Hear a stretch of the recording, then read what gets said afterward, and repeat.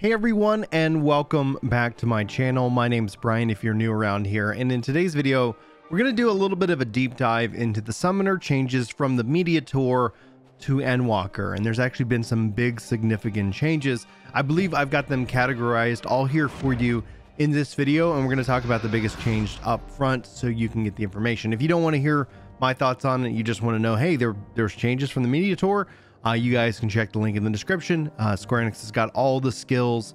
They even got a nice little handy revisions tab over there. That way you can kind of see what's changed from the current game, not necessarily from the media tour. But I thought from media tour to these changes, what have we seen? What specific changes? So if you're looking for every skill in detail as to what's happening, I'll be putting out guides more when I get a chance to go hands-on with it once Endwalker is fully released. So be sure to check back here on the channel and subscribe and all that stuff. We'll have a playlist for Final Fantasy content and specifically Endwalker content in a playlist here for you. But one of the things I do want to just focus it on, the older videos still hold true. You can go see what most of the skills have not changed, but there's a couple of significant ones, and I think that's the best place to start.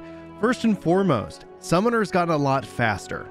They've gotten a lot faster, and here's where it might come off as a bit concerning at first, because you see that you only get 15 seconds of Bahamut, Phoenix, of Dreadworm Trance. So you go from 20 seconds to 15 seconds across the board. But when you get into the pure summoner rotation, things like Enkindle Phoenix, Revelation, which obviously fires off the Revelation, you have you've got Enkindle Bahamut, which does Akmorn. These potencies have been doubled. So where you would be thinking from an Enkindle Bahamut, you know, where you get two of those in a typical Bahamut or two of the Enkindle Phoenixes during that rotation, that is now condensed to one. You'll only be able to get one of the Enkindles out of the gate with a rotation of the various summons. The thing is that they've doubled the potency. So it's honestly, it's faster, and you're getting that potency right up front. So you're not going to use that again, and then you're going right back into it. So all in all, your time has been shortened. And so the joke that we were all having, especially at when they showed off the job action trailers, is congrats on your 22-minute opener, summoners. This appears that it's going to help kind of address that, get you more into that rotation overall. But that's kind of the biggest change. You can see here the potency for Enkindle, for any of the Enkindles, going from 650 to 1300. So that's literally doubling. And obviously the increasing of the area of effect range, or the potency spread, going from 50% to 60, that hasn't changed from the media tour, but that potency increase and that time of the recast time has definitely changed. Before it was 8 seconds on both of these, now it is set to 20 seconds.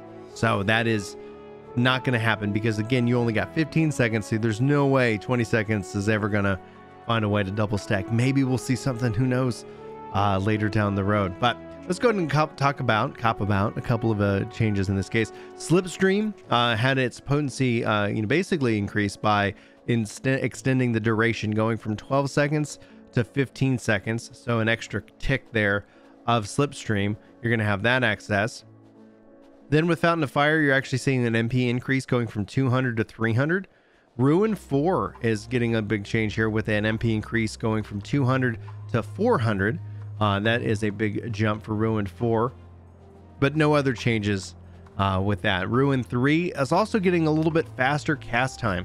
Now, Ruin gets modified by, and this is across the board with all the Ruins, we're seeing it drop to a 1.5 second cast time. So you're going to have faster casts overall with Ruin, with the exception of Ruby, aka Ifrit, aka when you got your fire, aspect. That is still going to be at 2.8 seconds. So that's going to be your slower cast time. It does drop to instant with Topaz and Emerald, with Titan and with Garuda. So that is still kind of having that effect overall.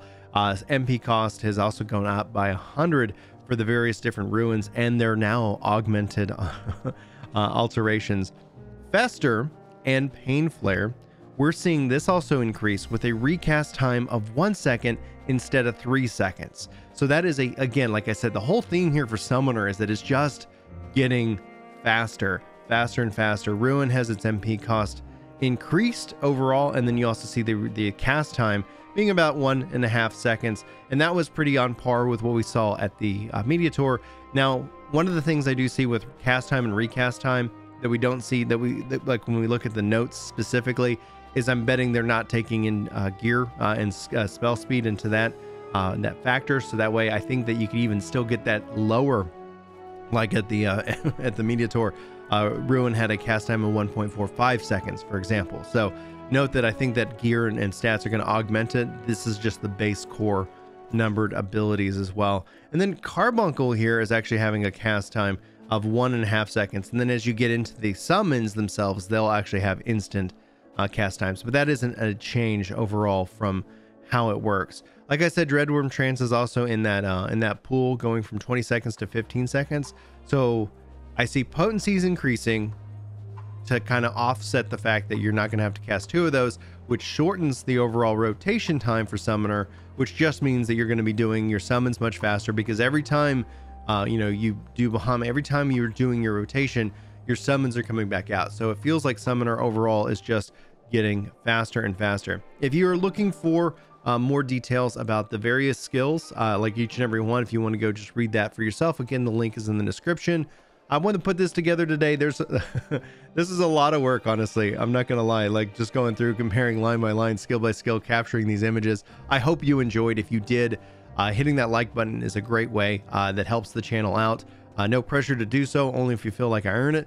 And if you guys want me to do any more of these skill comparisons from the media tour to Endwalker, today's a good day to do it because the game's offline. So let me know in the comments, and I'll see if I can get that on my schedule. Thanks guys for being here. Thanks for being awesome. I love you. I love you faces. Hopefully I'll see you in my next video. But until then, take care. Yes, Brian, teach me how to heal on a controller. Taking time to learn, it feels awkward.